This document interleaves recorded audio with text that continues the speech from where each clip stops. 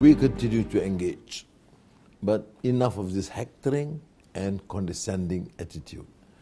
So far, the region, particularly ASEAN, seems to be generally smart, navigating based on our own interests.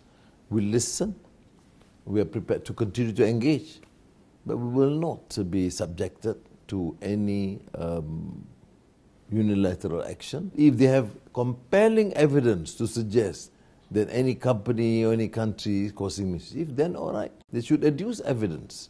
But otherwise, we will not succumb to that sort of a pressure.